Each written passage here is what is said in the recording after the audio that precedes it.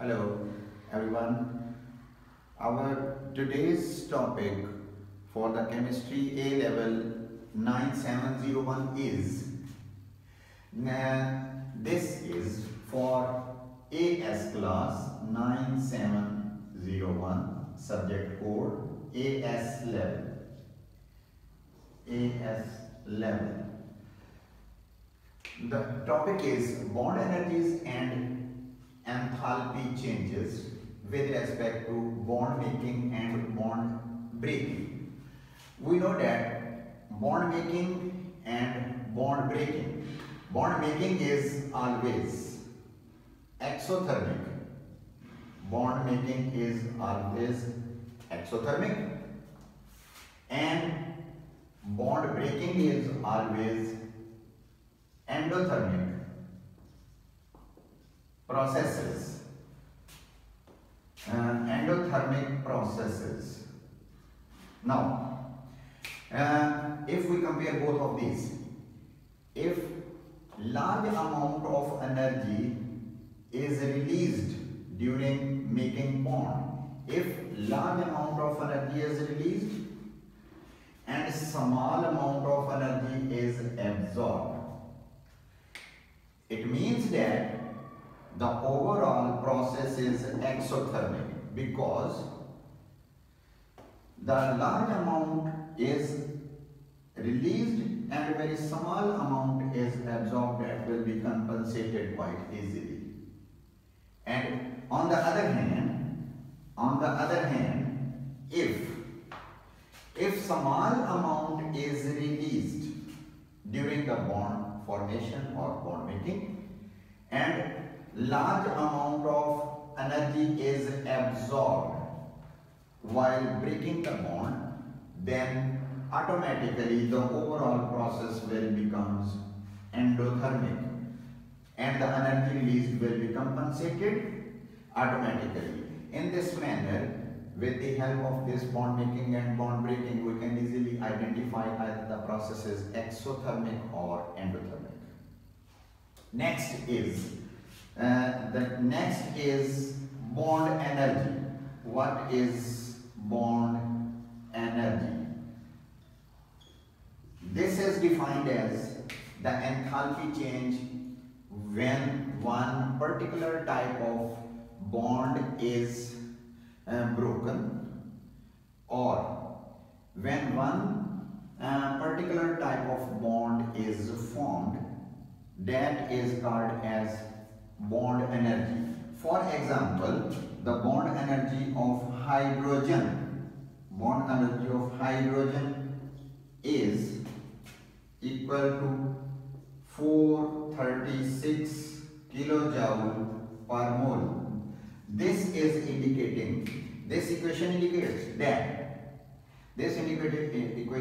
indicates that 1 mole of hydrogen gas molecules are broken down into 2 moles of atoms, then 436 kilojoule per mole energy is absorbed,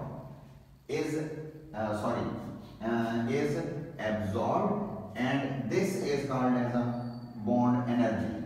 On the other hand, if 2 mole of hydrogen gas combine together to form 1 mole of molecular hydrogen gas, then the same amount of energy will be released and 436 kilojoule per mole energy will also be considered as a bond energy. But when the bonds are broken, the process will endothermic and this positive sign will indicate the endothermic process. But when bonds are formed, then the energy is released according to this concept. The negative sign indicates that the energy is released exothermic process. Now this is a single bond. For example, if 1 mole of oxygen, oxygen double bond, and this bond energy that can be represented by E, enthalpy change, energy. This will be indicated just like this. If 1 mole of oxygen is broken down into Similarly, 2 moles of oxygen atom will form, and the amount of energy utilized will be positive 498 kilojoule per mole. As the bond is broken, that's why endothermic process takes place and 498 kilojoule per mole energy is absorbed during the breaking of 1 mole of oxygen double bond. But contrary, if 2 moles of oxygen atom combine to give 1 mole of oxygen molecule, the same amount of energy will be released and sign will be changed. This is called as a bond energy. This is called as bond energy. Now next is what is average bond energy? What is average bond energy? Why do we take average bond energy for the calculation? As we know that average mean this is the average of different kind of energy. Why we use average bond energy? For example, in case of water, we know that 2 hydrogen atoms are combined with 1 oxygen.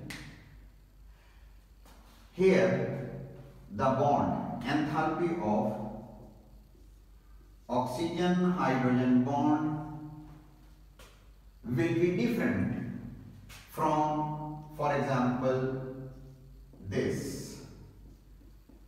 Same oxygen hydrogen bond is present here, but this bond has a different environment, but this oxygen hydrogen bond has a different environment. This will be also represented just like this. Similarly, in case of ammonia, nitrogen is bonded with 3 hydrogen. But in case of methylamine, the same nitrogen, no doubt, is bonded with hydrogen, but on one side it is bonded with carbon atom. That's why the bond energy of nitrogen-hydrogen bond in ammonia will be different from the nitrogen-hydrogen bond due to the different environment, due to the different atoms or group of atoms which are attached to that carbon atom. That's why instead of using bond energy, we use average. We use average bond energies. Average bond energies. We use this instead of using single bond energy. As we know that the parent hydrocarbon are alkanes, and the first member of alkane is methane. For example, to find out the average bond energy, we can use enthalpy cycle for the different substances. For example, in case of methane, we have carbon as a graphite plus 2 moles of hydrogen gas. Now, if we develop enthalpy cycle, what we can make? We can make 1 mole of carbon gas and 4 moles of hydrogen gas. During this process, definitely we will use delta H naught atomization of carbon and plus 4 times delta H naught atomization of hydrogen, half mole of hydrogen, 4 times. Now, from these elements we can also develop a methane gas, CH4 gas. Now, this methane gas can be decomposed into these elements. Now, this is delta H enthalpy change when methane will be broken down. If the formation of methane delta H naught F is given, if delta H naught F is given, then automatically from the values of these atomization of carbon and 4 time atomization of hydrogen, the value of delta H naught F will be subtracted.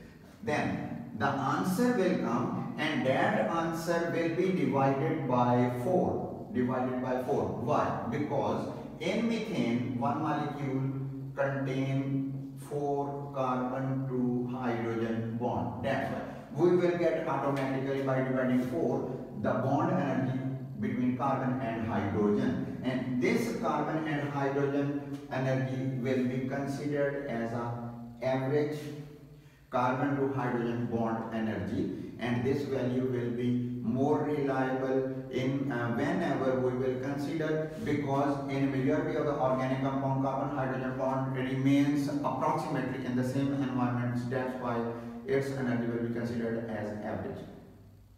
But if the atoms are attached to different atoms having different chemical environment, definitely their bond energy will also be changed. So instead of bond energy, we use average bond energy. Now the next is calculating enthalpy changes using bond energy. Calculating enthalpy changes using bond energy. Yes. Calculating enthalpy changes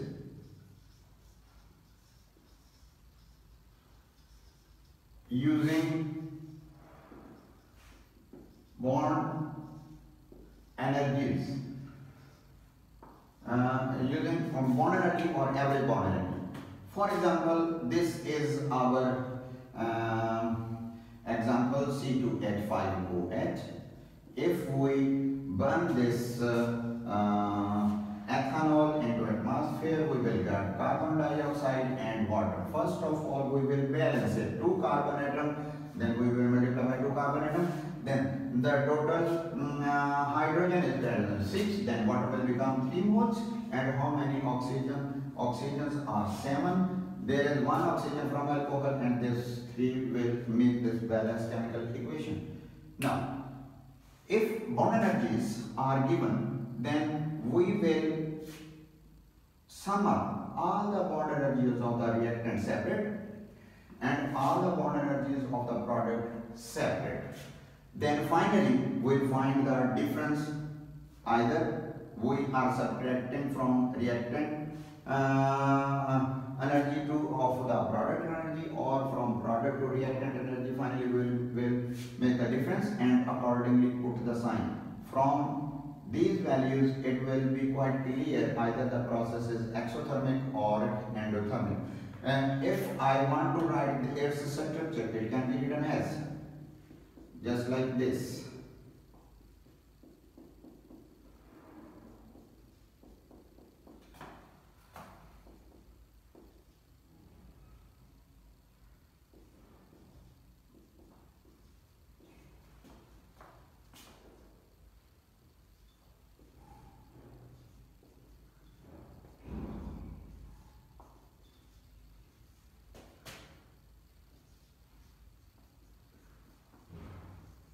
Now, these displayed formulas are clearly indicating that in methanol,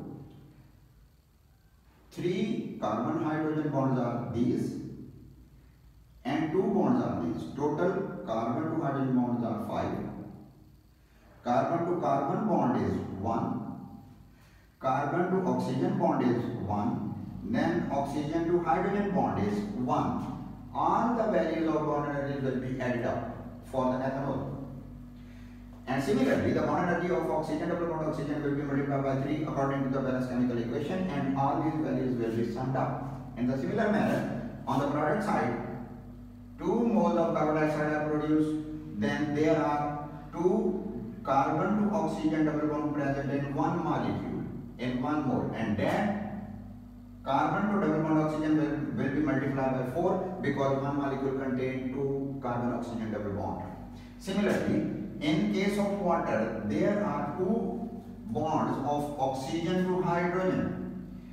Definitely, oxygen to hydrogen bond energy will be multiplied by 6 because one molecule contains 2 oxygen to hydrogen bond. In this manner, from the values calculated, we can easily subtract from each other. That will give us difference and will indicate either the more energy is absorbed while breaking the bonds or more energy is released while forming the bond. That's why it will become quite easy to decide either the reaction is exothermic or endothermic. I thank you.